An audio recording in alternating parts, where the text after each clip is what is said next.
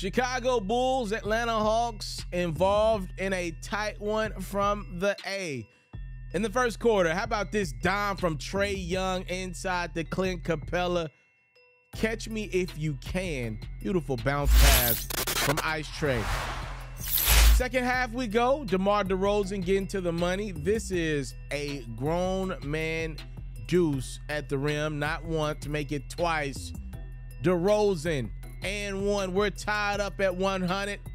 A little over 3 minutes to go. DeAndre Hunter going right at DeRozan and leaving with a bucket.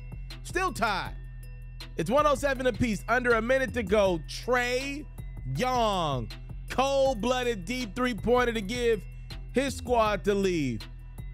Bulls need a bucket down a point in the closing seconds. Derrick Jones gets the offensive board and is fouled. He make the first free throw to tie this game up, but he misses the second that would have gave the Bulls the lead, so we would end up in overtime. And the free basketball, how about Bogdanovich somehow, some way for his team? He made a play that's behind the rim, shot clock winding down, bogey at 28, 7, and 5. Bulls need a bucket now down 3. Zach LaVine does just that. We got a 2-point game with a second to go. Chicago calls on their star DeRozan, and can you believe it? He's fouled for 3. DeRozan would make the first 2 free throws and also make the third. So Chicago's now got the 1-point lead with half a second to go, seemingly in the driver's seat for the win until this happens. What up, Duke? How about AJ Green? Literally just flings it, reversing in midair and scoring the game-winning bucket at the buzzer. And the Atlanta Hawks take the tight one over the Chicago Bulls by 1 in OT. I still don't believe Trae Young gets enough credit for his consummate greatness. You know, he struggled from the field in his basketball game, but when you needed a basket, Trae Young was right there for his team. He made a deep three-pointer that helped them get to overtime, and in the extra period, Trae got some help from Bogdanovich and obviously Griffin with the game winner. But for some odd reason, Trae Young never gets credit. I don't understand it. He's had his issues with the Atlanta Hawks organization of late.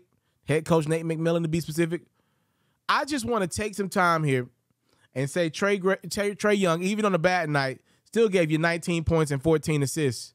The Atlanta Hawks are not off to the greatest of starts. DeJounte Murray's been down with injury, something that Trae Young rarely ever has happened in his career, by the way.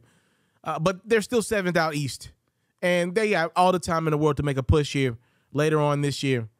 But all Trae Young will ever get is blame, blame, blame, blame, blame. Never any credit for his greatness. You know, one thing Trae, I'm watching here with Trae, the guy that he got traded for, Luka Doncic, to me is clear as day a better player than Trae Young is right now. Just minute for minute, he's better than Trae Young. I'll give you that. But later in games, Trae Young is a lot more dependable than Luka and a lot of other young guys from his class and other classes around him. He's the guy that can make those big-time shots. And I always felt like he never gets enough credit for his ability to not only take but make big-time shots no matter what his night has been from the field.